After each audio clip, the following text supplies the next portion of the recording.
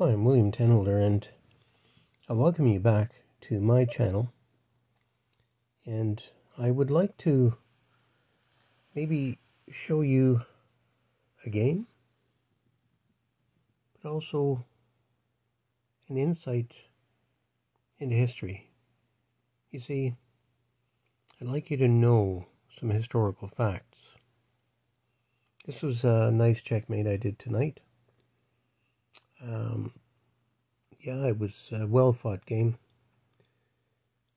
But I thought tonight, the Dutch. Yeah, I was Dutch Canadian, and would you believe, I'm 66, and back in the 80s, just for historical, realization of how the Dutch defense actually came to be, I actually moved out to Victoria. I took the train across Canada, and while I was in Victoria in the 80s, I discovered a fellow that had a chess computer calculator that could calculate moves. And it was then, in Victoria, in the 80s, that I actually developed the Dutch defense with this computer.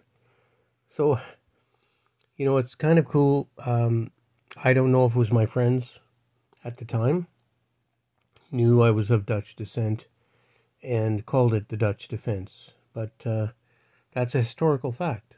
I actually, bought this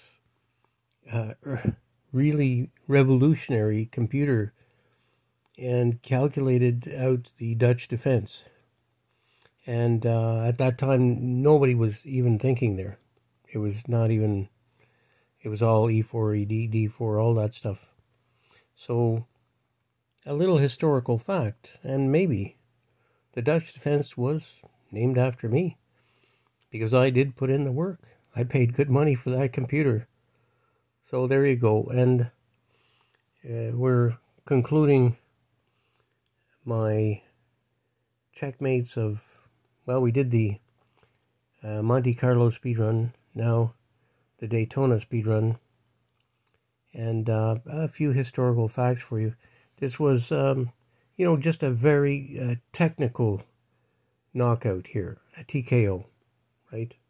I mean, it was hard fought, because, I brought my knight all the way into this corner, and, the knight plays a role in producing this checkmate. It was a technical masterpiece.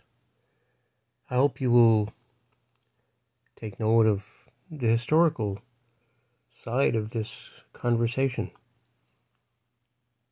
I'm William Tenholder. I love chess.